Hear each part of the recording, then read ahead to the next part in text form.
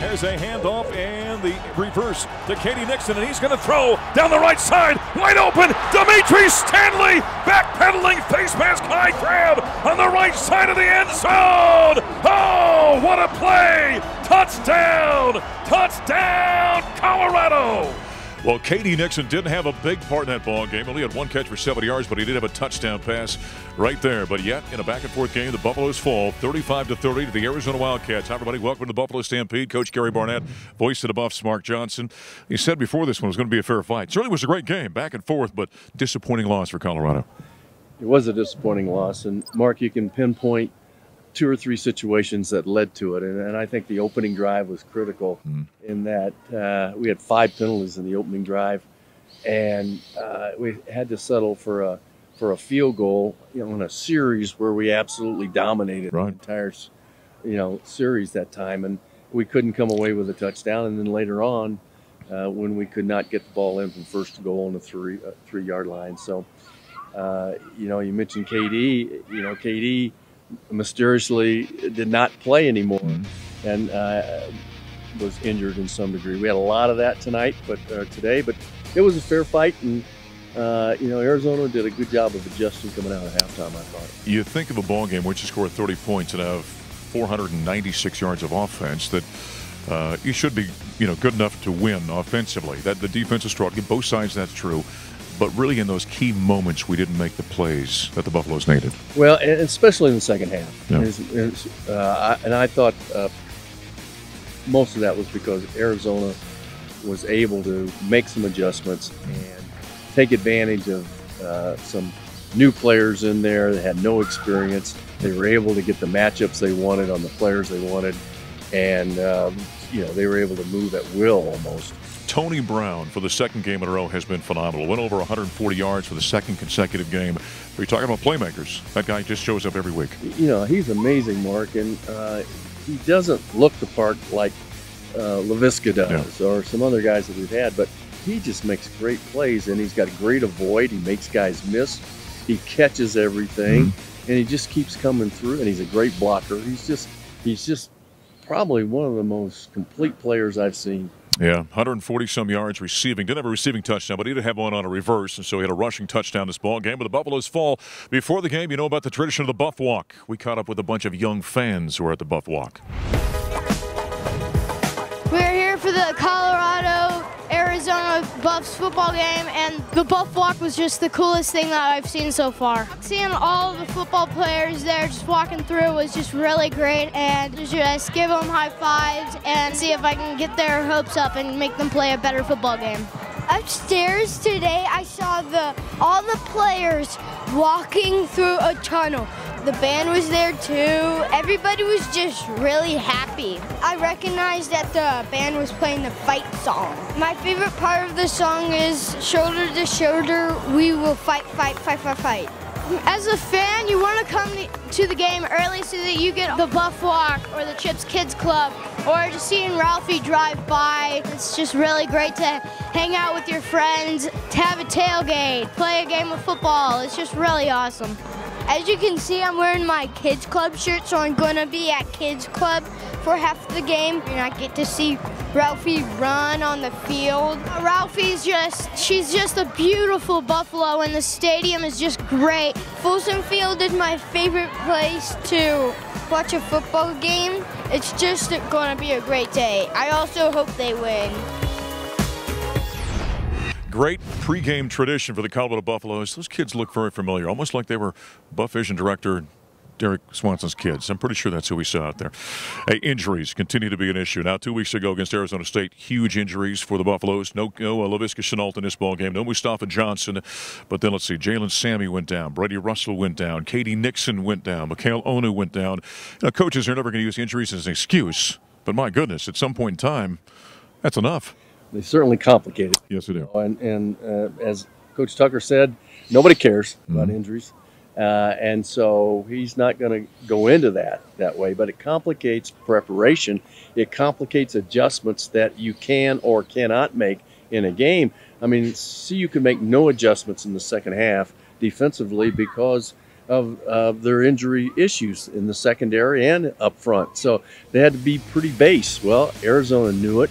They had a good adjustment coming out, and they were just able to get the ball out on the outside and into situations where they had the matchups they wanted. And you know, you're just so hamstrung, no pun intended, yeah, when that kind of... It was hamstrung, not hamstring, by the way. Yeah, that's right. You know, when you're in that situation as a coach and you're trying to make the adjustments and you can't. Well, things don't get any easier now. Now the Buffaloes have got a short week. Next Friday night, the Buffs will take on the Oregon Ducks, one of the more high-powered offenses in the Pac-12. That's a fantastic challenge on a short week. It absolutely is, but you got to relish it, and you got to look forward to it and get eager and get your work done, and you never know. That's why they play the game. So these guys will get on the plane, and I think Coach Tucker's got these guys thinking the right way. Coaches certainly think the right way, and I think you'll see an eager team get on there. They may be really young, probably nobody's shaving in that group, but they're going to be excited about playing this game. Yeah, young fellas are going to be asked to grow up very quickly as Colorado falls in his family weekend of the Arizona Wildcats, 35-30. That's the coach, Gary Barnett. Coming up next here to Stampede, he worked the sidelines for us. We'll talk with Andy Lindahl in a moment. Have it here, 35-30 Arizona. Montez the snap, dropping, looking to throw, has time, fires it over the middle, and it's incomplete. Incomplete on a crossing pattern. It's a turnover on downs, and Arizona now has the football, 35-30 advantage with just inside 2.5 to play. Hey, listen, guys, that one hurts, right? Yeah. Okay? It's not that much difference between the squads. It's going to be about execution, and that's what happened to us today. Okay? We didn't execute on either side of the ball enough to get the job done. Ain't nobody gonna feel sorry for us about an injury here or this or that. It don't matter. We got a whole bunch of games left. So like, it's now what? Now, all I know how to do is play. So how do you keep from going back? How do you move forward? You gotta fight. That's what it is. You gotta fight. You can't make excuses. The only thing you can do is say, what can I do to get better? You either get it done or you don't. So we did it. So we move forward and get ready for the next one. That's what I'm going to do. That's what you're going to do. And we're going to do it together. This is a football team. And I love to fight. And I love to figure it out. But I know we can win. I know it. And you got to know it too. All right, we're going to family on 3. 1, 2, 3. Well, the game ended with a whimper there on a 4th down incomplete pass. Turnover on downs. Arizona ran out the clock. A couple of comments from the head coach, Mel Tucker, after the Buffaloes fall on family weekend of the Arizona Wildcats, 35-30. The Buffs now 3-2 overall, 1-1 in Pac-12 conference play. Back in the Stampede, Mark Johnson, Andy Lindahl. I worked the sidelines for us in this one.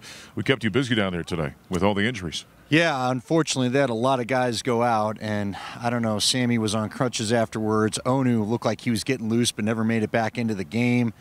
I don't know, Mark. And Katie Nixon has something strange, so we'll see. He just kind of disappeared in this ball game. He did. Yeah. You guys are very keen with your eye to notice that he wasn't out there all of a sudden, and frankly, I couldn't find him on the bench. So they've got to get healthy in a short period of time and play, I don't know, maybe the toughest team on their schedule left. No big deal. You know, and you talk about the injuries to this. It's been the key guys. I mean, there are a lot of teams that have injuries, but you're talking about Laviska, Mustafa, KD, your nose guard at 320 pounds, and Jalen Sammy. Your leading tight end who's caught a number of passes for the Buffaloes.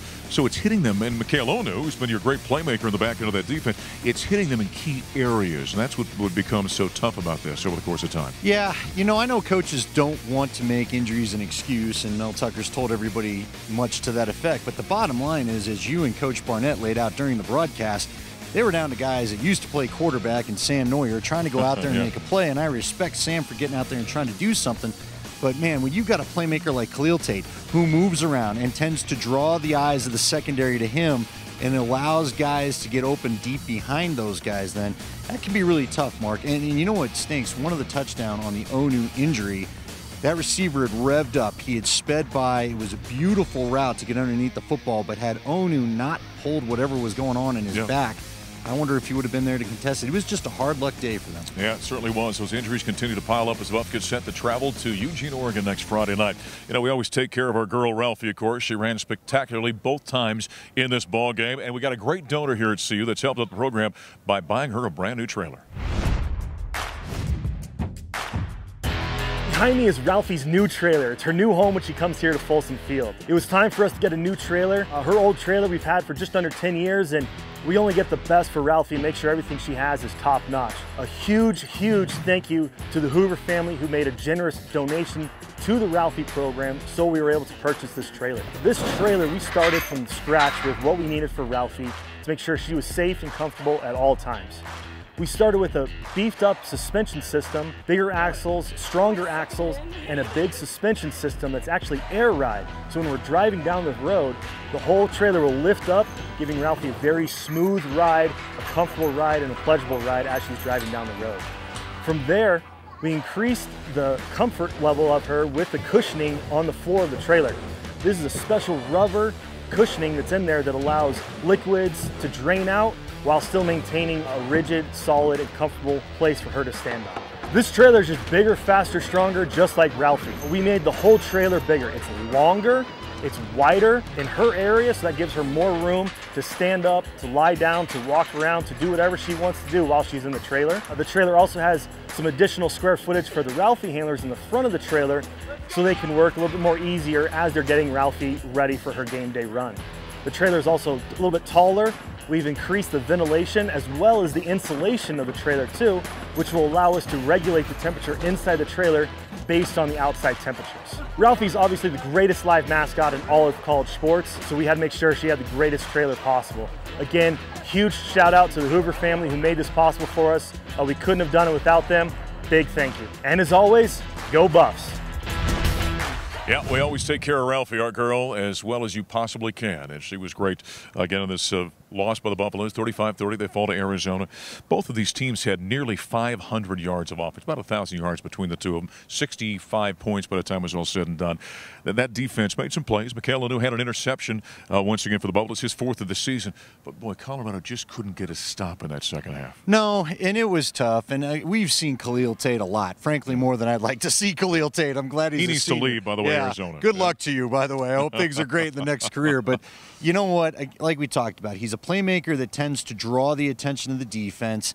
And as you got beat up in the secondary, Mark, you just had guys that weren't sure where they needed to be. Whereas in the first half, we did see from the Buffs, there were some great breaks on the ball. Yep. Guys were reading the plays. You could tell they were in the tape and they had saw things that week. So we had a great pass breakup near the sideline here in the first quarter. I can't remember. Might have been Delrick Abrams. I can't remember who did it, but man, they were just a different team when they lost a lot of their veteran guys. You know, you've got to give some credit to the veteran offensive coordinator, Nolan Mazzoni, who made some great adjustments, continued to attack the edges, and for a young defense, they've had their issues kind of holding the edge early on in this season. So that's where that defense has got to grow up a little bit, despite those injuries you're dealing with.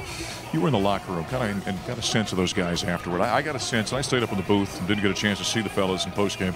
There was a disappointment, a steely resolve, though, with that group, wasn't it? Yeah, you know what I liked? I got to talk to Steven Montez in particular, and he was defiant. And I don't know that I've seen defiance out of this team before. Now, you know, not off-putting to me, not standoffish with me, but, you know, you got a guy who's got a little red rear end going for himself, and I like to see that, quite honestly. You know, that last throw that he had to try to get the first down on the 4th and 4, he got hit right after he released the football. I know it wasn't a perfectly placed pass, but he put it where Stanley had a chance to try to catch it. Yeah. Steven's been a fighter this year. I think that's going to, you know, trickle down to the rest of the group. I think they'll put up a pretty good fight in Oregon. But again, it's Oregon. That's a tall task come Friday. No doubt about it. And a Friday night, a late one. In fact, 8:05 Mountain Time. Gary and I are going to hit the air at 6:05 Mountain Time with the Buffalo Stampede. So you know that's going to be an electric building at Outson Stadium next week in Eugene, Oregon. We'll take another time out here in the Buffalo Stampede. When we come back, we'll continue to unpack the Buffalo's 35-30 loss to Arizona on Family Weekend. Shoulder of the quarterback. Taylor takes a snap, drops, steps up. He's flushed down, moving to the near side. Eyes downfield off his back foot, rips it downfield, and it is intercepted by Mikhail Lanu at the 45 to the 40, and he's cut down, and a turnover by the Wildcats, and the Buffaloes have a chance. Outstanding play by Mikhail Lanu there in the interception. He continues to be playmaker for the Buffaloes in a 35-30 loss to Arizona. Voice of the boss, Mark Johnson. Nate Landman, linebacker for the Buffaloes, joining us. Great play by Mikhail, wasn't it? Yeah, definitely. You know, he's been a turnover machine all year, and he's a great asset. Love to have him. All right. Disappointing loss last Saturday, wasn't it? Talk a little bit about the defensive effort for you guys.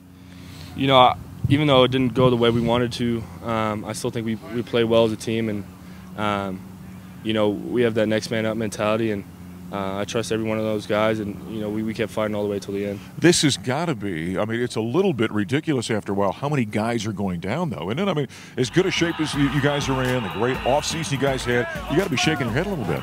Yeah, it's definitely frustrating, just because we're not playing with our our top guys. But things happen, and it's not just happening to us, happening to other teams too. And so that next man mentality is what we're clinging to, and guys coming in are doing a great job. And I love the way kind of Mel Tucker's been handling this. I know he talked to you guys about it in the locker room, and the message from him has been, hey, it's part of it. This is not an excuse. I believe in all of you guys. Yeah, definitely. And we back him on that completely, and we have that same mindset, because those guys are recruited to come play here, and they're here for a reason. Myself and the guys on the team trust them completely. Not having a guy like Mustafa, though, in front of you, that then weakens things probably a little bit and kind of makes it a little bit tougher to do your job, though, doesn't it? Yeah, a little bit, just because Mustafa's the leader on that D-line, and, if guys aren't lined up properly, he'll get them lined up and get them going. But not to say those guys aren't doing a great job, because they are. True freshmen coming in there, playing as hard as they can, and I'm definitely excited to get Mustafa back. I thought Coach Gary Barnett made a phenomenal point in the second half of our broadcast on Saturday night game against Arizona. He said there's great youth out there, which means there's also potential for great growth as well. Have you seen those young guys really growing?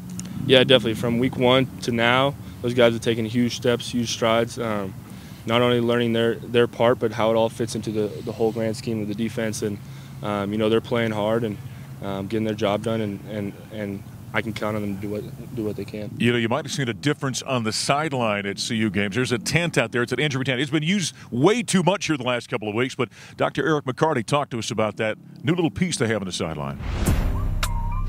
So new this year is a medical tent. This gives an opportunity to look at the player in a much more private situation on the sideline instead of in front of thousands of people.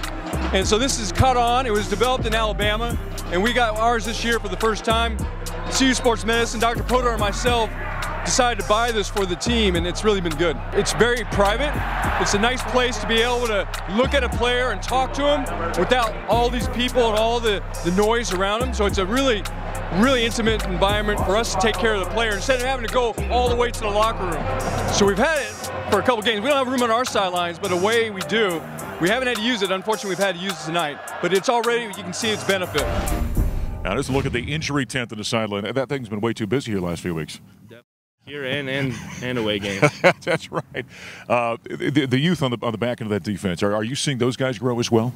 Yeah, definitely. Mm-hmm. I just think that the leadership roles we have in each of the spots is allowing those young guys to, grow as players faster than they should be able to, and I think they're doing a great job filling in.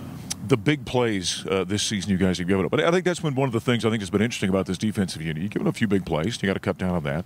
Some yards and some points, but there's been a propensity to really make a play. We just saw Mikael Undu's interception there, for example, or forcing a fumble or that kind of thing. So even the guys who've bent, you haven't broken this season.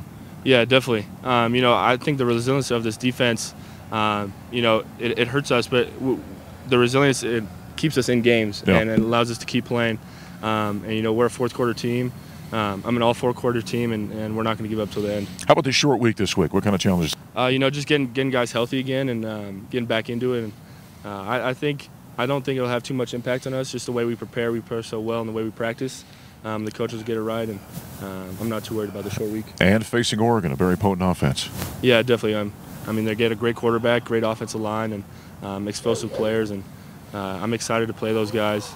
Just because, they're a top-tier program. And all right, middle linebacker Nate Landman. He and the Buffs on Friday night are on the road against the Oregon Ducks. Coming up next, we'll talk with the offensive coordinator, Jay Johnson, here in the Stampede.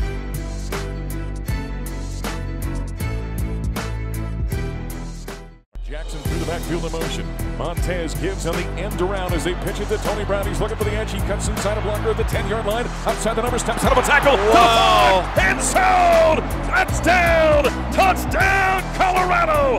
Well, Tony Brown had himself a big ball game, including that end around there and a touchdown. That was his only touchdown. Did not have a receiving touchdown, but it went for over 140 yards receiving. Back here at the Stampede, voice of the boss, Mark Johnson. Jay Johnson, the offensive coordinator for the Buffaloes, coming off that 35-30 loss to Arizona this last weekend. He had almost 500 yards of offense. That's outstanding. 30 points, pretty good. Take us through your team's, your side of the ball's performance in that ball game. Well, you know, we did some good things, Mark, but, you know, still had some critical areas where we fell short. I think the first drive of the game, we were down there in the red area and had an opportunity to punch it in. We didn't. And then obviously that first start of the fourth quarter, we're down there first and goal at the 2. And, you know, when you talk about offensive football and red zone, we're 100% scoring, which is great, but you need to score touchdowns. Right. And I talked to the guys yesterday, you know, if we get one of those and that, then it's a completely different outcome. So that was disappointing. Overall, the guys did a good job in certain areas, but need to improve there. Jay, take us into that red zone when you get down there. Everything gets constricted, of course, and the challenges there offensively when you get down inside the 10-yard line. It is a challenge because they don't have as much field to defend, obviously, and so their secondary players, which are normally deeper to defend the pass, are kind of up there involved in both. And so oftentimes you're outnumbered in the run game and things of that nature, and you got to make some things happen. So it does present some challenges. We've been solid, but we got to be better. Noah and I were talking on the radio show last week about the way you guys have been, I use the word term stubborn because you're persistent. Maybe that's a better way of putting it in terms of running the ball. Even in the first half when things haven't been maybe productive, you stick with that. That's important because ultimately you end up breaking some, don't you? Absolutely. I mean, that's a little bit of our mindset. That's how we practice. That's kind of the mentality that Coach Tucker brings. And so we talk to our guys. I mean, we were saying in the fourth quarter the other day, hey, this is just like practice, like team run on a Tuesday and a Wednesday. And so we're trying to get that to carry over because if you can do that and have that physicality, as things continue, we begin to get some positive plays. Well, the Buffaloes are getting ready for a road trip on a Friday night at Oregon. We're going to continue with Jay Johnson in a moment, but we had a great moment in soccer. Taylor Kornieck became the all-time leading scorer in CU history last week. Now turns. Kornieck chips it. Left foot from the top of the box. It's in! There's the record! Taylor Kornieck, the all-time leading scorer in Colorado Buffs history. How about that? In the 3rd minute, Taylor Kornieck, number 22 in your program, number 1 in the record books here as the party is on, the teammates celebrating. Taylor Kornieck wasting no time, drilling that one with the left foot. And how about that? 95 career points for Taylor Kornieck. That was a great moment for Taylor Kornieck. Continuing with Jay Johnson, the offensive coordinator for the Buffaloes. I want to get you to talk a little bit about Alex Fontenot, the way he's continued to grow as a running back. You've seen great progress from him, haven't you? I have. You know, I'm really proud of Alex. You know, Alex is kind of a quiet person, doesn't say a lot, but boy, you can tell he's really on track. And the thing that I like about Alex, one, he's done a good job with the ball. You know, he's done a good job with the ball, ran hard, but then also he's doing a great job when he doesn't have the ball. And that's becoming a complete back, and I think he's doing well. How about the offensive line? You know, it's been good. You know, we've had some challenges there with a few guys nicked and things of that nature, but the next man up mentality has done well. So I'm proud of those guys. That's a big piece for us because we need to have that continuity. And so when one kind of leaves, it's that communication piece and things of that nature. But, you know, Coach Cap does a great job, and those guys are coming along. Well, it's been a challenge, in particular on the defensive side, from an injury standpoint. Losing guys, you got to. I guess it's a fact of the game. You got to overcome that. It is. You know, everybody's dealing with it. You know, it's the next man up mentality, and that's going to be part of the sport every day around. And so we got to challenge it. All right, how this Oregon game on Friday night? Give us a thought on the defense you're going to face in Eugene. Very strong. You know, they do a tremendous job. You know, if you look at their numbers, they're outstanding. They're in the top in the nation in almost all categories and certainly in the Pac-12. So it's going to be a good challenge for us, but I know our guys are working hard and ready for the challenge. And how about the challenge of having a short week to do that? Yeah, that's the mode, but sometimes, you know, that's even better. Because, you know, we had a great work day, you know, back at it today, and guys are working hard, so looking forward to the opportunity. Keeps everybody focused, doesn't it? It certainly does. That's cool. Good luck this weekend. Thank you, Mark. All right, that's offensive coordinator Jay Johnson. He and the Buffaloes on Friday night. It's an 8:05 Mountain Time kickoff. The Buffs and the Ducks from Autzen Stadium. That'll wrap up the Buffalo Stampede. I'm voice of the boss, Mark Johnson. We'll talk to you next week.